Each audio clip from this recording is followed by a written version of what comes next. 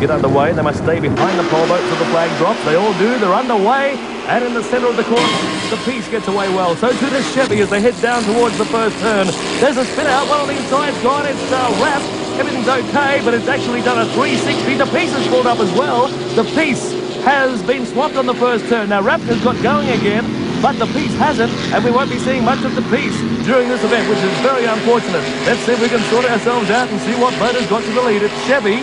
Chevy has avoided the trouble. Chevy goes around to the bottom end of the course, ahead of Cobra from Armadale. It's going well in second place. Now in third at the moment, we've got Joint Effort. Dedication 2 from Kempsey is there as well. So too is Truer. Wrapped has got going again, but it's certainly not going to take much of a part in the finish of the event. As they head down the straight, and it's the leader Chevy in front. In second place is Cobra. Third is Joint Effort, and Dedication 2 is in fourth place at the present time. This is a very important event on the card. It's the Geoff Stevenson Perpetual Memorial Trophy. Geoff Stevenson was killed a couple of years back on the Sunshine Coast of Queensland driving the Lord's Prayer. He's remembered with this event, and at the present time we've got Chevy doing big things down the back of the course. Chevy's in front of Cobra. In third place, well, there's a couple together actually. It's Joint Effort and Dedication 2 around the bottom end of the course, and Chevy in front.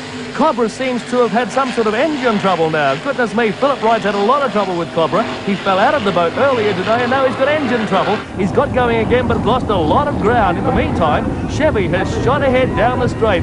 Cobra's being passed now by Joint Effort and Dedication 2, and Cobra looks like it may not participate in the final lap of this event, which is bad news for Philip Wright. In the meantime, around the top end of the course, they've got the yellow flag.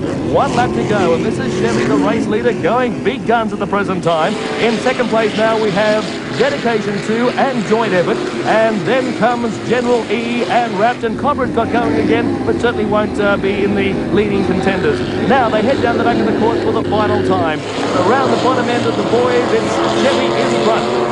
In second place, we have Joint Effort being passed by Dedication 2. That's the Kempsey boat going into second place now, Dedication 2. Leaving a gap between Dedication 2 and Joint Effort in third place. But here's the leader, Chevy. There's something bouncing around the back of the boat. Looks like a fuel connection. Certainly hasn't slowed it down any, and Chevy's going to be a big winner in this event.